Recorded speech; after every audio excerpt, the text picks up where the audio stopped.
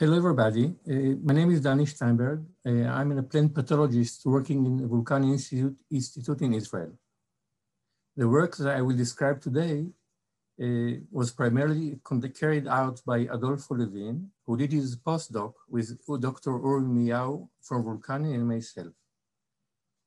The mineral nutrition status of trees markedly affect the response to plant pathogens. Today, we'll focus in apple fruits. Apple is the largest deciduous crop under cultivation in Israel, and most of the area is cultivated with red delicious cultivars, about 30% of the area. If we cut open an apple, we'll see its inner parts. We can see the flesh, the mesoderm, the loculus, which is the seed core region, seed or core region, and the endocarp wall. So this is a healthy apple. Occasionally, when we'll cut an apple, we see something like this. What we see here is that the core region is filled with a fungus. We see the hyphae, the color is white or black. And actually, this is not very, very bad because we still can eat this apple. But occasionally, this is called a moldy core. But occasionally, the fungus penetrates the flesh, the mesoderm, and then rot develops in the mesoderm, and we cannot eat this kind of apple. This is called core rot. The problem is that core rot cannot be seen from the outside. The apple fruit seems healthy and normal as usual, and eating a fruit like that will cause the people not to buy apples, very delicious apples anymore. So the question is how and when this happens, and obviously what can be done to reduce the problem. Quite a lot is known about these pathosystems. It is known that the causal agent is a fungus called Alternaria alternata. Alternaria penetrates and infects the blossom during at blooming. Then it grows towards the core region when the fruitlets develop, colonizes the small fruits, and when the fruits are large, it develops in the core region and produce and cause moldy core. As time passes, the fruits mature, and Alternaria may develop in the mesoderm, causing core rot. According to this scenario, moldy core is directly related to core rot. Nevertheless, there is a large variation between years, between orchards, and even between individual trees in the same orchard in the incidence of core rot. So not much is known about the causes for this variation. This website from New Mexico State University, there may be a hint. What's written here is that moldy core is primarily a problem during years with light fruit set. They did not present any experimental evidence or explanation. We decided to check if this is true also for a core rot. And during the year of 2008, it was 12 years ago, we found 20 trees with high yield and heavy yield, and 20 trees with light yield in one of the orchards in the north. These trees were in the same orchard. After maturity, we sampled 100 fruit from each tree, cut it all, and checked the incidence of moldy core, of core rot. And indeed, we found out that trees with light yield, it had significantly higher core rot incidence than trees with heavy yield. As I indicated, these trees were in the same orchard, and the reason for the difference in their yield was due to alternate yielding, and which is quite normal in our orchard, and it causes natural variation in yield. Because it is alternate yielding, alternate bearing, what we did is in the following year, we followed the same trees and harvested and estimated the yield. And indeed, the trees that in the first year, 2008, had light yield, in the following year had higher yield than the other trees. When we sampled fruit from these trees, it turned that the incidence of core rot diverged. The one that in the first year with higher disease incidence, now the lower. And then we continued to do the same in the year 2010 and 2011. And on the right side, you can see the reflection of the alternate bearing of the yield. On the left side, it can be seen that in every year on the same trees, whenever the yield was light, core incidence was high and vice versa. This was natural variation in yield. Then we decided to try to impose variation experimentally, and we did that by thinning. We decided to have 5 different treatments, and we did different thinning treatments, starting from very, very few fruits remaining that remained on the trees, about 50 fruits per tree, and up to 500 and more fruits per tree. Thinning was carried out soon after fruit set, as you see on fruit sets. We did 4 experiments like that, and the experiment was successful. We succeeded to have large variation in yield by the end of the season between the first and the second and the 5th treatment. After fruit maturity, we harvested 100 fruits from each tree and recorded the moldy core incidence. As you can see, there was not great differences in moldy core between incidence between the different treatments. In a way, it was expected because, as I indicated, the infection of Alternaya occurred during blooming, and we did our thinning much later. Nevertheless, there was a significant difference in the core rot incidence between the treatments. And as in the natural variation, whenever yield was low, core rot incidence was high, and vice versa. This happened in 3 out of the 4 experiments.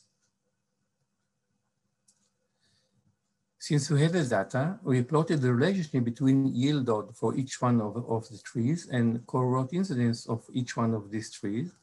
And indeed, we found this very highly significant relationship, which shows that high yield is accompanied by a low core incidence, and low yield is carried out as high core rot incidence.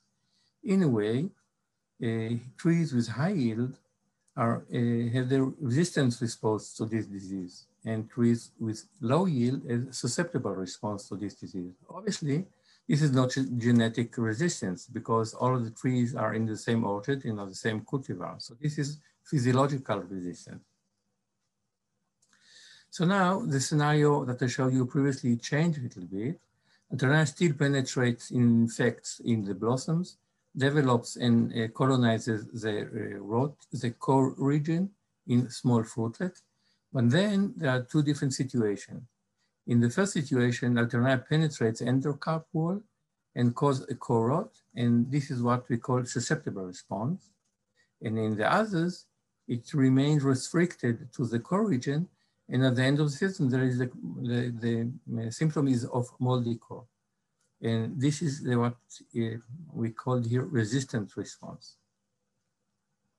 So the objective of our study was to elucidate the mechanism that induces physiological resistance in heavy yielding trees, and then to use this knowledge to develop means for disease suppression. Let's start with the first objective. So what I showed you is that in susceptible trees, Alternaya penetrates the endocarp wall, invade the mesosperm, and induce core rot. So our first hypothesis was that the key is the endocarp wall. More specifically, is that the calcium concentration in the endocarp wall governs the response of Alternaya. If the calcium concentration is low, then we'll get susceptible response. And if the calcium concentration is high, the fungus will remain restricted to the core region, and then we'll get what we call resistance response. Why did we choose calcium? We chose calcium because we know that Alternaya alternata secreted extracellular pectolytic enzymes which dissolve the middle lamella. And we also know that high calcium concentration in membranes and cell walls increases the stability to extracellular pectolytic enzymes and reduces fungal infections. So this is why we hypothesize that calcium is involved. But how yield load affects calcium concentration in the fruits? We know that calcium is transported in plata within the xylem vessels, and the driving force of calcium movement is the transpiration rate. Then yield load and vegetative growth affects calcium movement and partitioning between the leaves and the fruits. In theory, in years or trees with a light yield load, the vegetative growth is vigorous, as you can see in this photo. This happens in off years. And in that case, we expect that the calcium concentration in the fruits will be low. And when yield load is heavy, the growth will be limited, as happened in off years. And we expect that the calcium concentration in the fruit will be high. This is what we expect from the literature. Since we have the data, we could calculate or estimate the relationship between yield load and calcium concentration in the endocarp wall. And indeed, as expected, you see that there is a straight line showing that when yield load is low, calcium concentration in the endocarp is also low, and vice versa. Next, we examine the relation between calcium concentration and core rot incidence. And as expected, we received this graph showing that in low calcium concentration, core rot incidence is high. And in high calcium concentration in the endocarp is followed by a low core rot incidence. So this is what we call resistant response, and the other what we call susceptible response. Nevertheless, you see that although this relationship is significant, you see a high variation here in the data points. This means that the system is not so simple as I described. What causes the variation? A little bit more information about calcium transport.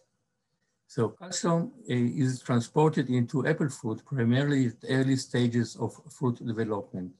When the fruit is at the middle stage of the development, the xylem vessels are misfunction and water does not go inside anymore, and also calcium is not penetrating anymore.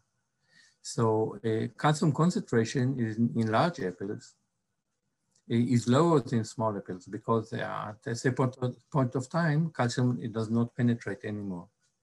So again, theoretically, if the fruits are small, we expect high calcium concentration in the fruit. And if a fruit is large, we expect low calcium concentration. It should be noted that this reflects nicely the relationship between yield load and fruit size. Whenever yield load is heavy, many fruits are small. And whenever yield load is light, many of the fruits on this tree are large. So it fits nicely what we saw a moment ago. To test that, we divided the fruit into two groups, small fruits, less than 150 grams, and large fruits. And here you can see the relationship between calcium concentration in the endocarp wall and core rot incidence in small fruit. As previously, we saw the relationship that show that the higher the calcium concentration, the lower the core rot incidence. When we examine this exactly the same relationship in large fruit, we see exactly the same relationship, but also we see that the probability that large fruit will be infected or show core rot is higher than small fruits, which suits what we expected. As I mentioned, the system is not so simple because more factors are involved. For example, the number of fruit in a cluster. Sometimes, and mainly when the yield is low, Fruits are single in a cluster, but sometimes fruits are more than one fruit in a cluster. And this is also complicating the system, and I'm not going to go into details now. So our first objective was to understand the mechanism of the system. And what we found out is that the physiological resistance of heavy yielding trees results from the high concentration that exists in the endocarp wall of their fruit. So can we use this information, this knowledge to develop means to suppress a disease? Obviously, and this is makes sense, if we increase the concentration of calcium in the endocarp wall, it will enable us to reduce the core rot incidence. So if we'll be able to do that, it will be means to cope with the disease. We try to do that, and we use two different approaches. The first approach was to try to divert calcium transport from the leaves to the developing fruits. We chose to do that in two different ways. The first way was by application of abscisic acid, ABA, soon after fruit set. Why we did that? ABA, whenever it applies, it induces closure of the stomata. And we hypothesize that if we close the stomata, more calcium will be diverted and go from the foliage, from the leaves to the developing fruits. We didn't want to affect photosynthesis a lot, so we applied ABA only once, soon after fruit set. We did two experiments, and indeed it worked. In the treatment where we applied ABA, proton, 500 ppm once, as you can see here, the calcium concentration in the endocarp wall was higher than in the untreated control. As you can see, it happened in the two experiments. The significance was achieved only in one of them. And in any case, the difference were not very large, although there were differences. When we tested the effect of this treatment on core rot incidence, we saw that indeed it reduced core rot incidence, but only in one experiment. And the effect was not very high. In fact, it was not high enough to be used as control measure. So this was the first approach that we used. The second approach was to prune. We pruned new shoots again soon after harvest, and the idea was the same. We assumed that this pruning will allocate more calcium from the shoots because we harvested them to the developing fruits. We did again two experiments, and in both of them, the treatment was successful because the calcium concentration in the endocarp was higher than the untreated control. In this case, it was significant in the two experiments, but again, as you can see, the increase was not very high. And accordingly, the reduction in core rot incidence, in that case, it was insignificant in the two experiments. And in any case, reduction was not very high. Again, not enough to use this technique for managing core rot incidence. So we examined another approach. The other approach was to apply a product that contains calcium directly to the developing fruits, assuming that this calcium will penetrate, reach the endocarp wall, and then reduce the disease. We did several experiments. We use commercially viable products. This is one of the experiments. You see that in this experiment, we used 4 different products. Sprays were applied to the foliage soon after fruit set. In this experiment, we sprayed 7 times. 7 times this product is in weekly intervals. But nevertheless, you see that spraying did not increase the calcium concentration in the endocarp wall. Calcium did penetrate the fruitlets and then the developing fruits, but it did not, only for 1 or 2 millimeters, and it did not reach the endocarp wall. So it is not surprising this treatment did not enable us to reduce the core rot incidence. So this is where we are now. And I want to finish with the take-home messages. So I showed you that calcium concentration in the endocarp wall governs the response of apple fruit to Alternaria. When calcium concentration is low, we'll receive susceptible response, which is a core rot development. And when calcium concentration is high, we receive a resistant response. No core rot or reduced core rot development. So this was the first part of our study. The second was attempt to reduce the disease. As I showed you, our attempt to enhance calcium concentration in the endocarp wall by derivating calcium transport from the leaf to the developing fruit, or by applying products that contains calcium directly to the developing fruit. I showed that this example was successful, but only to some extent. In fact, they were not good enough to be used for disease management. So, unfortunately, an effective treatment for core rot management is still lacking, and dealing with the disease remains a challenge. Thank you very much for your attention.